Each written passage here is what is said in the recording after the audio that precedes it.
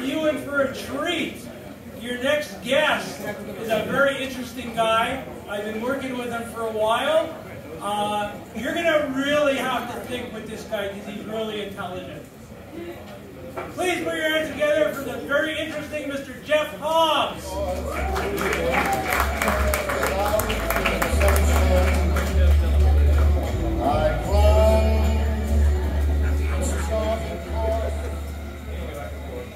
I can't see my penis anymore. Not after what it did to me. Also, hi, by the way, I probably should have led with that. Hi. They say that doing some crowd work is the easiest way to get people on your side. So what do you think? Should we kick things off, right? Do some crowd work? Would that be fun? You think that'd be fun, everybody? Yeah, that was pretty fun. I finally gave into peer pressure. Got myself one of those carbon monoxide detectors, you know. And you know what? It actually explained a lot about the last few months. So there you go, progress. I don't know if you ever used one of these things, but they're supposed to beep if there's a problem, right? So I plugged it in and it just flatlined, and I was like, oh, that's not good. But I mean, I guess in hindsight, I should have realized something was up when I put my key in the front door and turned it. The whole house revved like an engine. Anyway, so I was walking on the beach with Jesus, right? And when I turned around, I saw there was only one set of footprints in the sand. Jesus, I said to Jesus. You told me if I chose to walk, you'd always be there for me. But in my times of struggle and hardship, when I needed you most, there was only one set of footprints in the sand. Where were you? And Jesus looked down upon me, or I don't know how tall he looked at me is the point, and he said, I've always been with you, my child. I was just walking on the water. I don't know if you read my book, that's kind of like my whole thing, you know? I had a pretty sheltered childhood, because I lived in a home.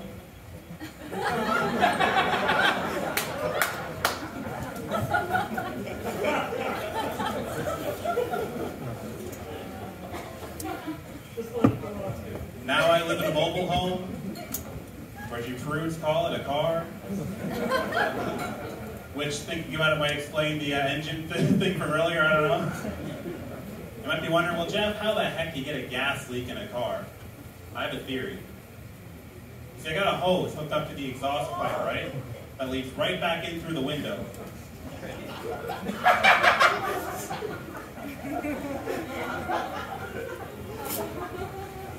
Because I believe in recycling, goddammit. Anyways, I'm a pretty forgetful person, in that order.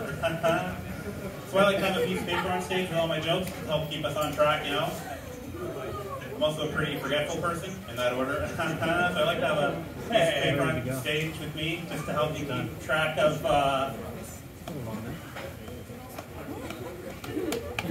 right. I'm a pretty forgetful person. The other day my mom sat me down, she said, Jeff, I'm assuming she was talking to me. Memory issues are getting worse. You should really go see that doctor. And I was like, memory issues? And I was like, memory issues? Well, that's the first I'm hearing about this. I'm a pretty forgetful. Okay, we're going to move on. Hey, everyone see Magic Trick? Yeah! Yeah, me too. Joggers run in my family.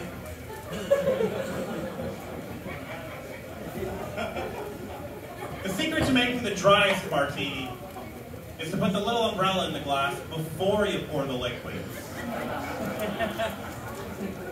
My friend is a working class prostitute. She's a real jacks off all trades, you know? Wow, indeed. How does he do it, folks? I went to a glory hole seeking salvation. Sorry, salivation.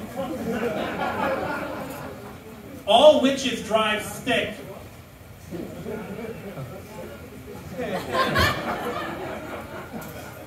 I got a raccoon trap, but it didn't work. So I threw it in the garbage, and then it worked. A necklace is a pretty bad gift to get for someone who is necklace. Peking duck? What's it looking at? Waffle House? Better not rain.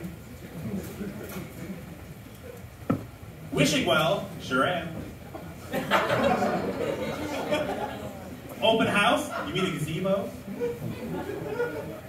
Firework? It sure does. Anyways, I was going to do another hour of that, but apparently I'm done. So thank you so much.